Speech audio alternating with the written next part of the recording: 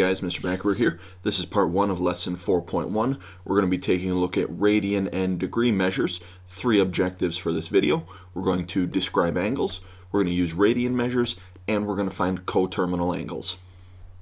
Trigonometry means that we're going to be studying the measurement of triangles and some different relationships that happen within those triangles, dealing with the angles and the sides. Now we're going to focus on the angles first as we start to build what we know about trigonometry and eventually moving into some different trigonometric functions. So the definition of an angle is when we take a ray, so a line that extends out in one direction infinitely, and we rotate that ray around its endpoint. We are going to use Greek letters to name these angles. So I've got a couple examples down below there, alpha, beta, theta. We use those things just to distinguish these angles from our regular variables like x, y, w, z, whatever the case may be. As we're building these angles, there are 2 different sides to the angle. There's what's called the initial side, which would be the starting position of the ray. If you're taking a look at the picture that I've got here, the starting side or the initial side would be this ray that's running along the bottom. Then we're going to take that ray, and as we rotate it up, that becomes the terminal side, so the ending position of the ray after we do the rotation, and the end point of those rays become the vertex or the point of the angle. We're mainly going to be dealing with angles in what's called standard position. So these angles are going to be located on a coordinate grid. The vertex of our angle is going to be located at the origin, and the initial side of our angle is going to match up with the positive x-axis. So we're going to get a picture that looks something like this. So the initial side of our angle is right here on the positive x-axis, vertex is right at the origin, and then we're taking this ray and rotating it in either direction, either clockwise or counterclockwise, in order to build these angles. Depending on which way we go, either counterclockwise or clockwise, it's going to affect what kind of angles we have. If we go in a counterclockwise direction, we're going to end up with positive angles. However, if we move in a clockwise direction, that's going to give us some negative angles. There's 2 different ways to measure angles, and we're going to start off by taking a look at radian measures.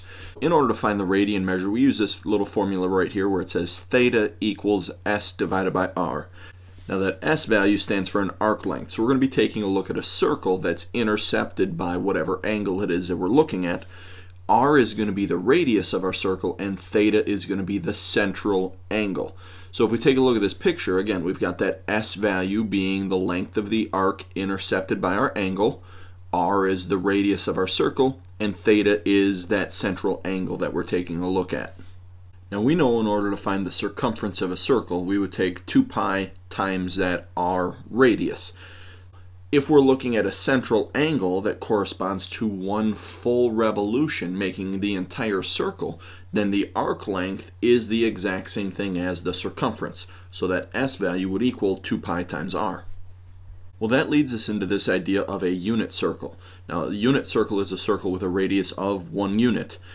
If we combine a couple of those formulas that we were looking at before with this R value of 1, well, if we're looking at the arc length, that's 2 pi times the radius. Well, in this case, we're dealing with a radius of 1, so the arc length of this circle is just 2 pi. Well, if we use that radian measure formula where it said theta equals s over r, we just set our s value as 2 pi. We already know the radius length is 1, so the radian measure of this 1 full revolution, this entire circle, is 2 pi radians. And we can use 2 pi radians for the full circle to help us build some more angles. If we're just looking at half a revolution, well, we would be taking that full 2 pi, dividing it by 2, so this half revolution would be a measure of pi radians. If we do a fourth of a revolution, so taking 2 pi, dividing it by 4, this would be pi over 2 radians. 1/6 of a revolution would be 2 pi divided by 6. If we reduce that down, we get pi over 3 radians. Now, as we start building what we know about these radian measures, we're going to tie it into things that we already know. So dealing with our 4 quadrants on the coordinate grid system, talking about angles in standard position, so initial side running along that positive x-axis. If an angle lands between 0 and pi over 2 radians, so it's landing somewhere in this first quadrant, we're going to consider those angles to be acute. If our angle lands somewhere between pi over 2 and pi radians, so over here in this second quadrant, we're going to consider those things obtuse. Now there's also this idea of coterminal angles, meaning that we have angles that have the same initial and terminal sides. So they start in the same place, they end in the same place, but they're not the same angles. Now you might be wondering to yourself, how can this happen? Well, one way it could happen is if we take this ray and rotate it in the positive counterclockwise direction. That gives us one angle to take a look at. But if we took our ray and rotated it in the negative clockwise direction, we started at the same place, we ended at the same place, but these two angles are completely different. There is another way to end up with angles that are coterminal. If we look at the angles 0 and 2 pi, those ones are coterminal. So starting on this positive x-axis, and for 0, we're just not going to go anywhere. We're going to stay in the same spot. For 2 pi, we're going to make that one full rotation, and again land on that positive x-axis. So if we make that full rotation, we get coterminal angles. If we look at the angles pi over 6 and 13 pi over 6, pi over 6 is a small purple angle, 13 pi over 6 is this other angle where we added in that extra rotation. Again, those things are coterminal. We started in the same place, we ended in the same place, but since we added in that extra rotation, these two angles are completely different. So to find coterminal angles, we can either add or subtract any number of 2 pi rotations. So if we look specifically at that 2 pi over 6 angle, we could add 2 pi times n, where n just stands for any integer. So if we used an n value of 1, that would be 1 rotation. If we used an n value of 2, it'd be 2 rotations. If we used an n value of negative 3, it'd be 3 rotations, but in the clockwise direction, the negative direction. Any angle that we're going to take a look at has an infinite amount of coterminal angles. It all just depends on how many rotations we're making. Now we're going to take a look at finding some positive and negative coterminal angles, and we're going to sketch those things out on our grid. First example that we're going to take a look at is the angle 3 pi over 4 radians. Now, in order to draw this thing out, remember we know that this quarter rotation is pi over 2 radians, half a rotation is pi radians. Well, if we think about these as fractions, this would be like 1 pi, this would be like half pi, so 3/4 pi would be somewhere right in the middle of those two. So here's our angle 3 pi over 4 radians, and we want coterminal angles. So we're either going to add or subtract that 2 pi rotation. Let's start by adding the 2 pi rotation. So we're just going one extra time around before we land at this 3 pi over 4 angle. Now, in order to add these things together, we're going to need common denominators. So I'm going to put this over 4. Now the 2 pi is going to have to become 8 pi over 4 in order for things to match up. And now if we just add these together, we're going to get 11 pi over 4. So here's our 3 pi over 4 angle. To build 11 pi over 4, we're just going to go in extra rotation all the way around and then land at this same angle.